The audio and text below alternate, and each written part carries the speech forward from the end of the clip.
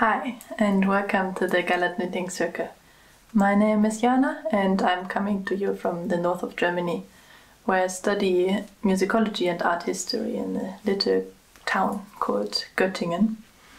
And what you've seen just now, the little clip, is a bit of the activities I do next to knitting, because I do love a lot of different kind of crafts. And also painting. I do like painting a lot. I recently started with oil painting, which is a whole new thing for me, but really exciting and really fun.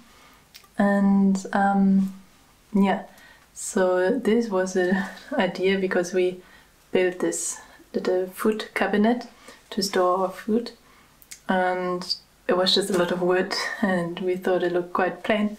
So why not paint something on it?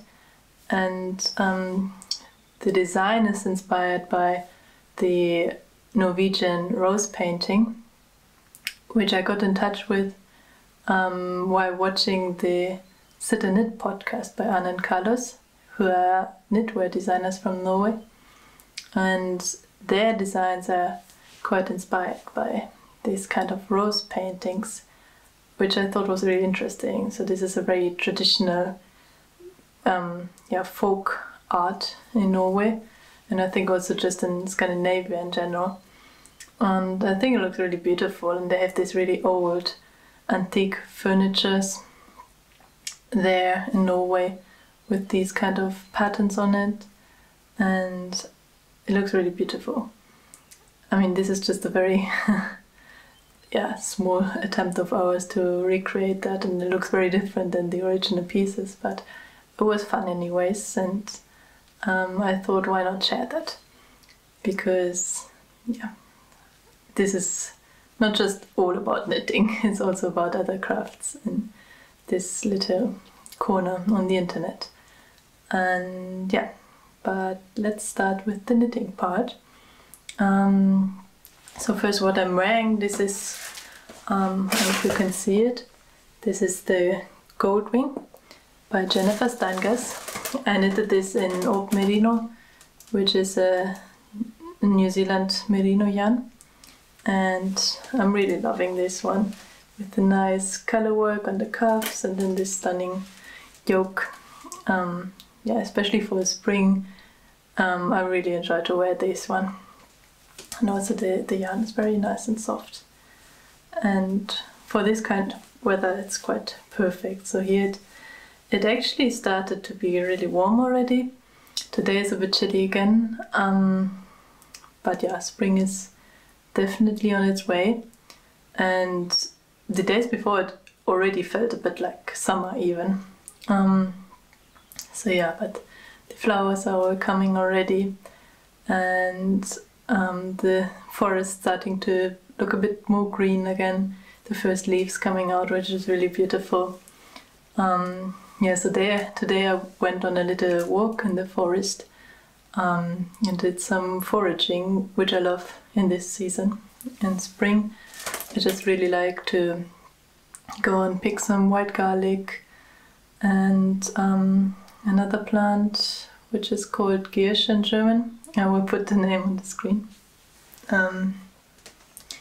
which I really like to use for kind of cooking and making soups.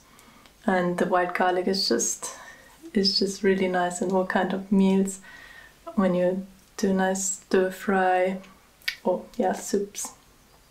Just sprinkle a bit on top of it, and I think it makes it really nice. And that's what I did today.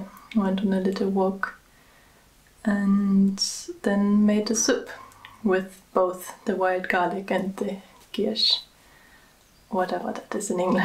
I don't really know, I forgot to look it up. But that was really nice, and the soup was really nice too, and it's supposed to be really healthy. This is something I did today next to a lot of knitting. Well, actually I went out because yesterday and the day before it was so hot, and I mean, not really hot, but for this season it felt really warm, and I thought I could actually do some outdoor knitting. So I took my knitting along, but then it really was quite chilly today and also a bit drizzling and was not so nice outside, so I didn't do any outdoor knitting, but then went back and did some knitting inside, and that I'm gonna show you as well in a minute. But yeah, let's start with some finished objects. So well, this episode has actually two sections. One is sock knitting and one is summer top knitting, because there's not that much else happening here at the moment. Well, the last weeks actually, it was really just mainly sock knitting. Well, I shared with you in the last podcast episode that I did my very first yarn dyeing attempts, and I dyed some sock yarn, which I really enjoyed doing. And yeah, so then I was really excited to try this sock yarn out, and that's why then suddenly so many sock projects started to come onto my needles. But then also because I did do some gift knitting and knitted various socks for gifts, because that's just the easiest thing to gift as a knitter, I think. Because socks just, yeah, everybody loves a good pair of hand knitted socks. And yeah, so I'm gonna share those with you. First, maybe these ones.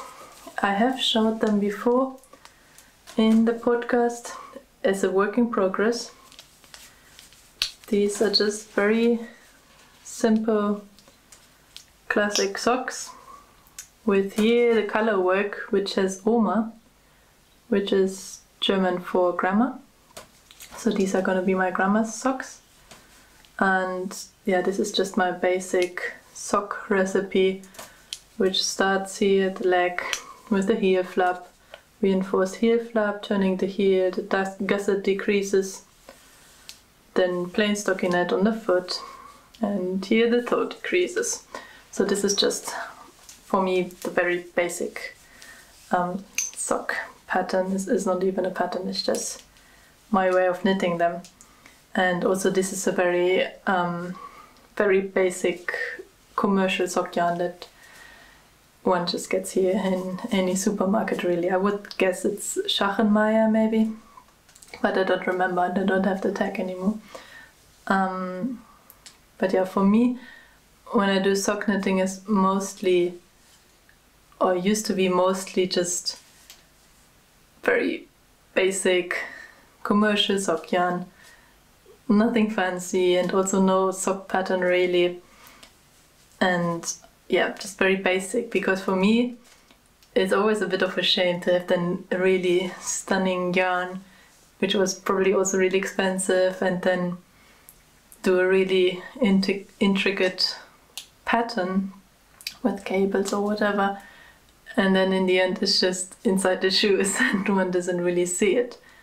And I always think it's such a shame. That's why mostly my socks that I knit in the past, just very basic and not too fancy of a sock yarn that I use. Yeah, just because mostly they're inside the shoes. Yeah, so this is this pair for my grandma. Then for my grandpa, I'm also knitting socks. These are a lot bigger because he has massive feet. These are the Sunday socks, my Petiteknit, and these ones I'm holding 3 yarns together. So one is this cone of alpaca and silk, which is very fuzzy but then quite strong inside. So I like to use this for socks because it gives them quite a nice halo, as you see here maybe, but then also makes them stronger and hopefully doesn't let so many holes in. And this one I got from the the wool factory in Hamburg. There's a really nice shop where you can buy all the cones that are not so perfect for the knitting industry, and you can get them for quite cheap and also pay the price in kilos, and it's quite nice, and quite makes these kind of yarns quite affordable, because this, I think it was, when I got it, I think it was 1,000 grams, and so that just lasts forever. And if I would have gotten this in the normal skeins, it would have been so expensive.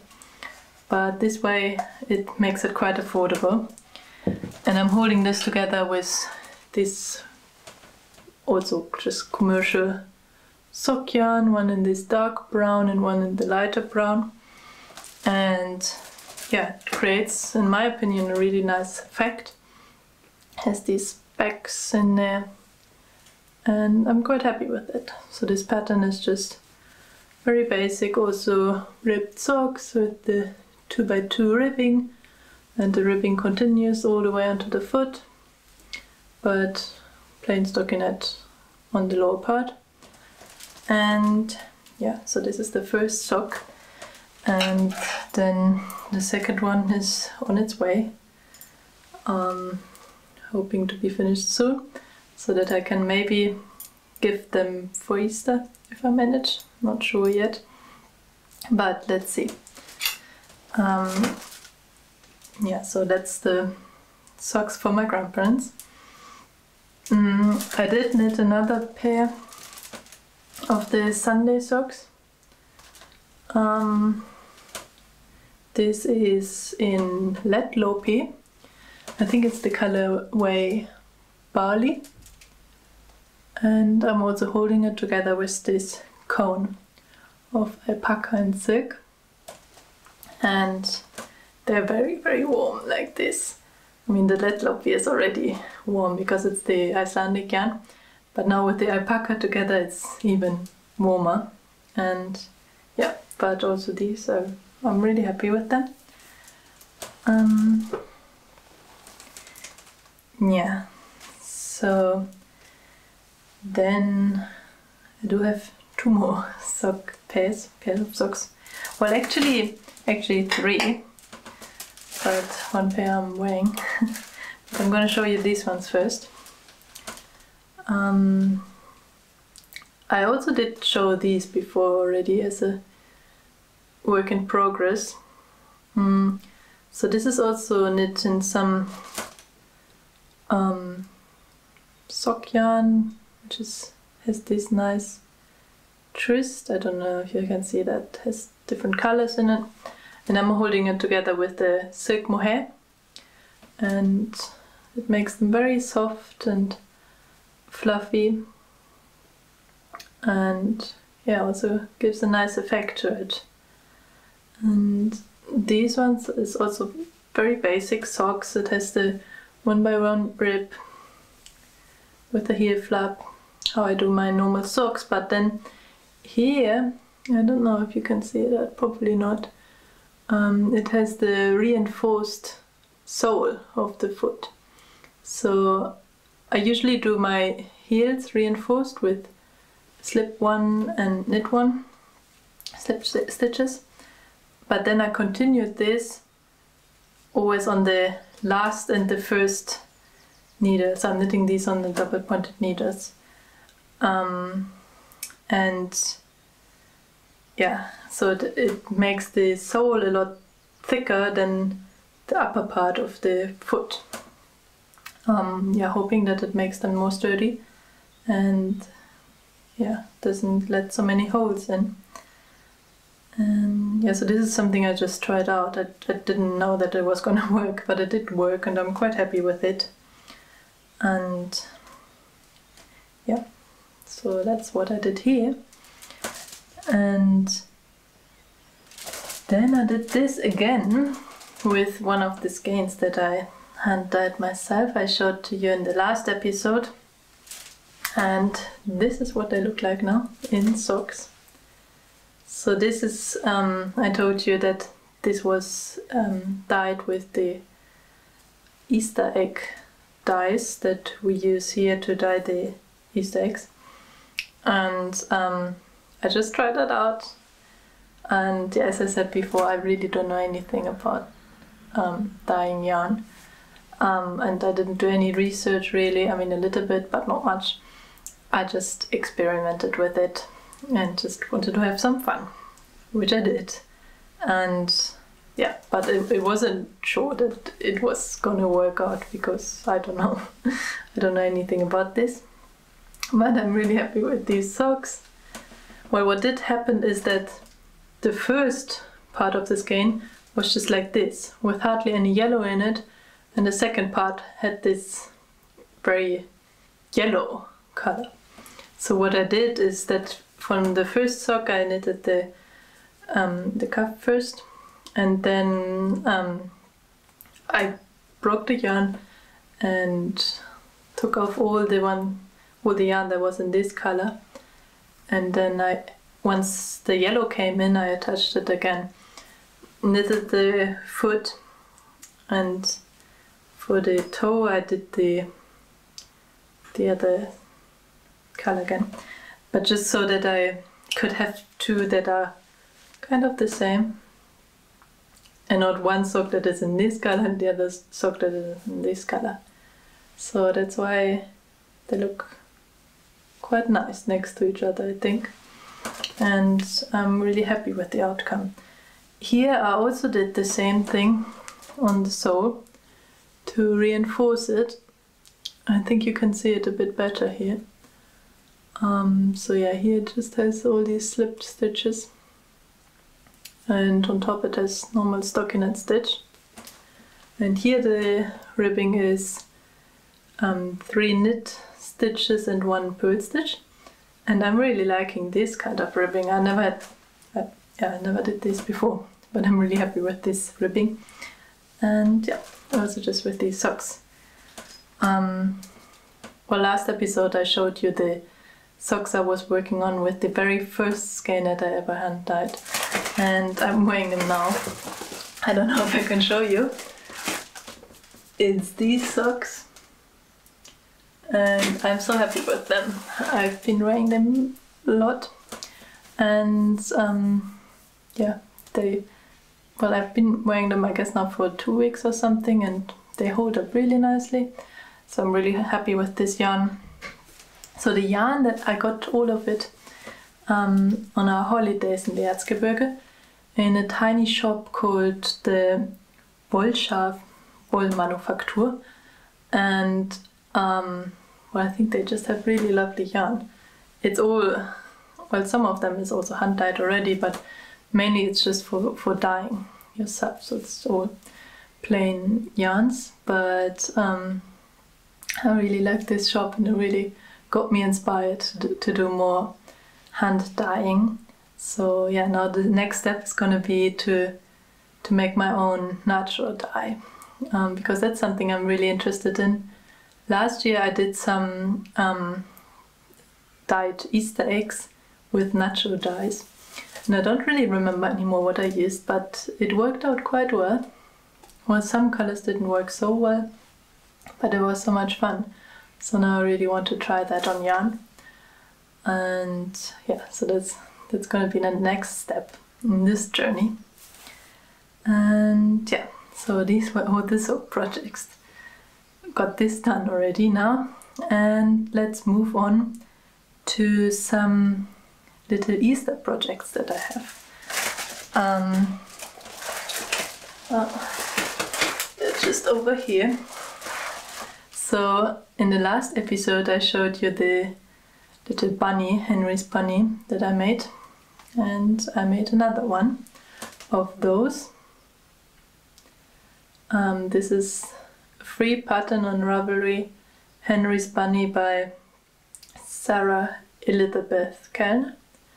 And I actually, for this, I don't know if you've seen it already, I made a little make-along video on my channel. And yeah, it just basically films me on my whole journey making this from beginning to end. And yeah, it takes you along so that you can knit a bunny yourself. And so this one is in an unspun alpaca yarn, which makes it very soft and squishy, although the shape is not so much visible anymore than in the other yarn. I can show you. This is made in the Peruvian Highland wool by Filcolana, and it feels a lot more sturdy and a lot more strong than this one, which looks a bit floppy next to the other bunny, but I really love it because it's so soft. And yeah, I really like about this pattern that you can basically use any kind of yarn as long as you adjust your needle, and it just makes very different kinds of bunnies, and that's just so cool. And yeah, I would love to see more of them actually.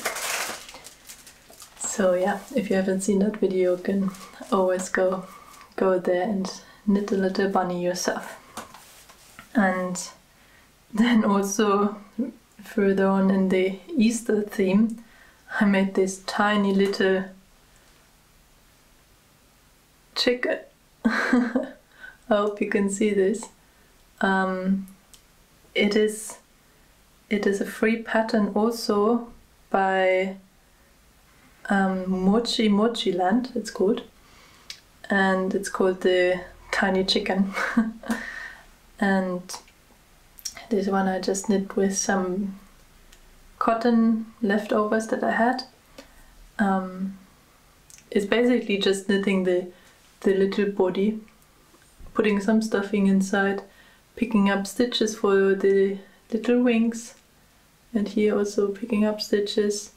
The legs, it's just a tiny I-cord that I just threaded through the whole body and then embroidered the face. And well, I think this is just really cute, although it is a bit fiddly for my taste.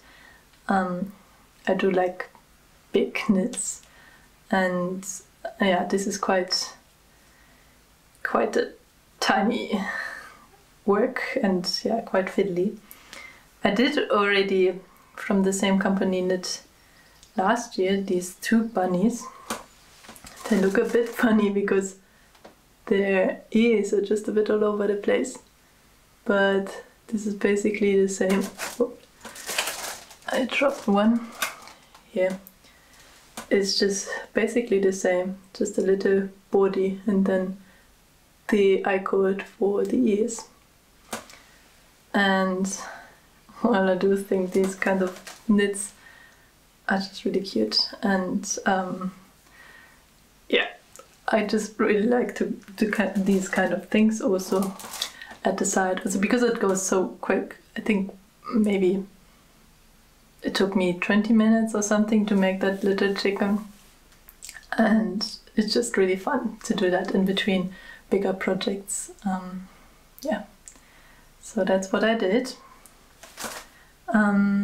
Yeah, so then the last section for this episode is the section about the summer tops, because I did really feel like knitting something for summer, because I realized I don't really have any summer knits. So in the summers before, I did just continue working on big jumpers, just yeah, all year round. And yeah, I mean, I did show you in an episode before already this jumper, which got a bit work done, but not much, because it's just very thick. It's this tag by Sadness Garn. It's a bulky yarn, and it's just, I don't know, it's just too much to knit on this at the moment. And just, yeah, for me it's just too warm to knit on these things, even though it's not even that warm yet, but I've just felt like some really nice summer summery tops. And yeah, especially I told you already that I had this bit of a wool sensitivity. So for this summer I'm really excited to trying out all kind of plant-based fibers, which I never really did before. I did knit a bit on cotton here and there, but nothing really big, nothing serious. So I really want to try out all the kind of fibers that there are. Yeah, and I'm really excited about this journey that I'm gonna take this summer. And yeah, fitting to this, I have here one summer top that I knit last summer, which I wanted to show you. It looks like this, and well, in the front it's just very basic, and then in the back it has this leaf stitch. And I do love this pattern, but I did the mistake. I just used some leftover sock yarn, and for me this is just too itchy. I just can't wear this next to skin at all. Well, I can't really wear any wool next to skin, no matter how soft it is, even if it's the softest merino or something. I can't wear it next to skin.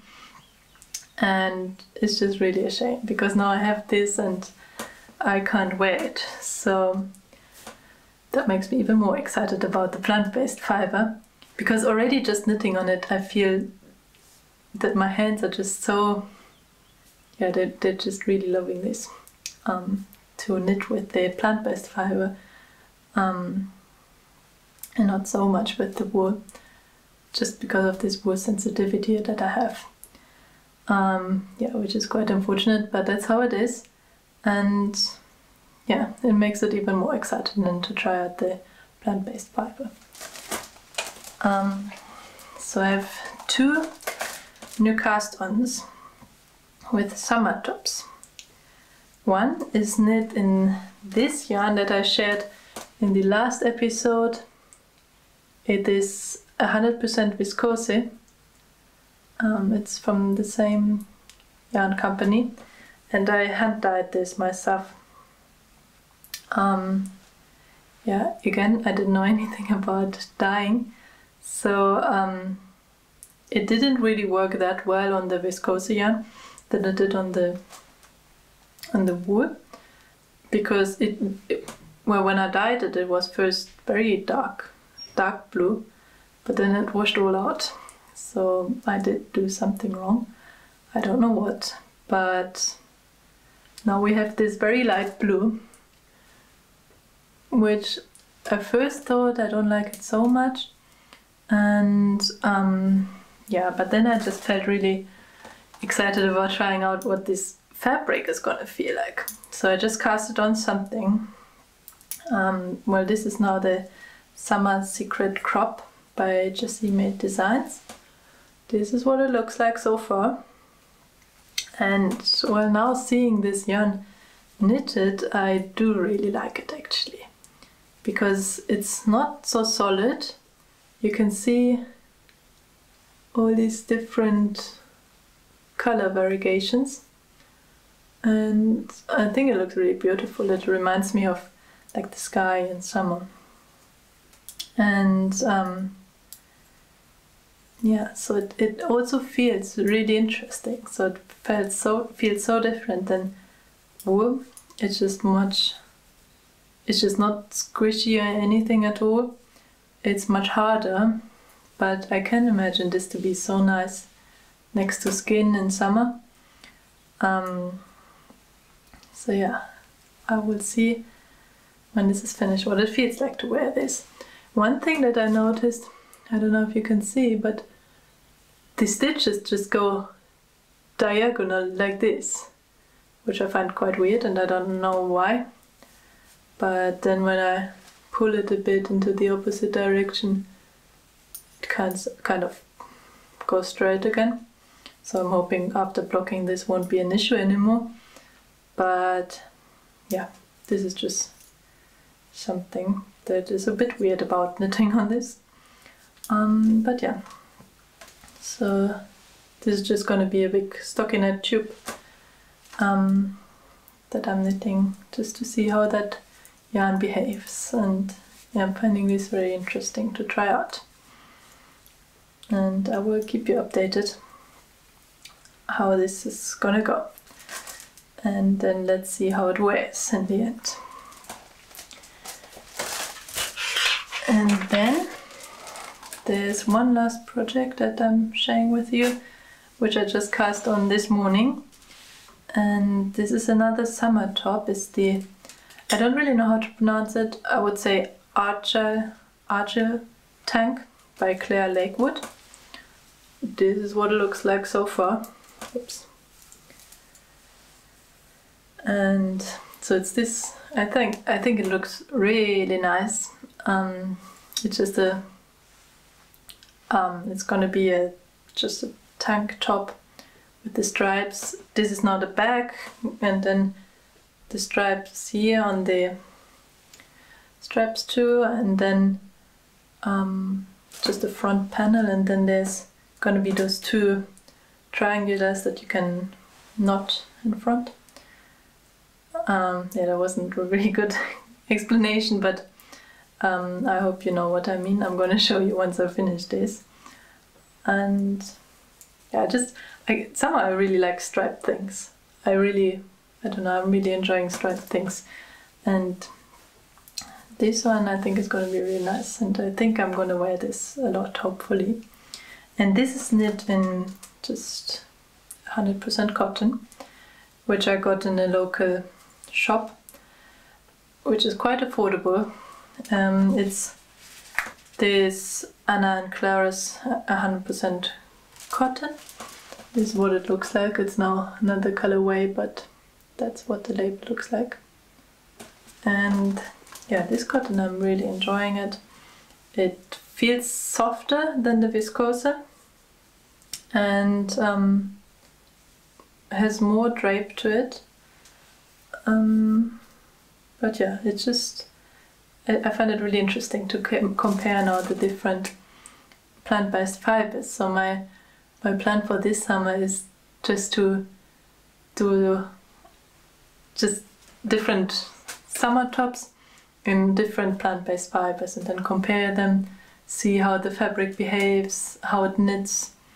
And yeah, this is going to be something that I want to do this summer. Just yeah, to find out more about the plant-based fiber, because yeah, as I said before, I just knit with wool and I never really thought about plant-based fiber. So yeah, but it's going to be interesting, and I will keep you updated about this and yeah, all the projects that I'm gonna knit then. But yeah, this is everything for now, I think. I hope you got some rows done when I was talking, and well, I would love to hear what you knit, maybe during this episode or just in general. You can leave a comment if you like, and yeah, because I would really like this to be a space where we can inspire each other rather than me just talking about my projects. And yeah, so let's inspire each other. And I will see you in the next episode. Until that, take care and keep knitting. Bye!